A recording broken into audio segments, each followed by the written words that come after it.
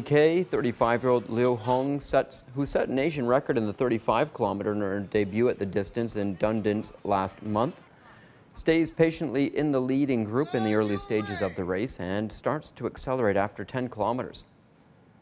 The four-time world champion then launches an attack to break clear from a three-woman pack to seal the victory in 1 hour, 28 minutes and 49 seconds. Young Jiayu finishes second and completes China's roster for the World Championships along with Liu and Ma Jianxia. Fellow Chinese Su Xiuwen claims third place. The men's and women's 35-kilometer races are taking place this morning.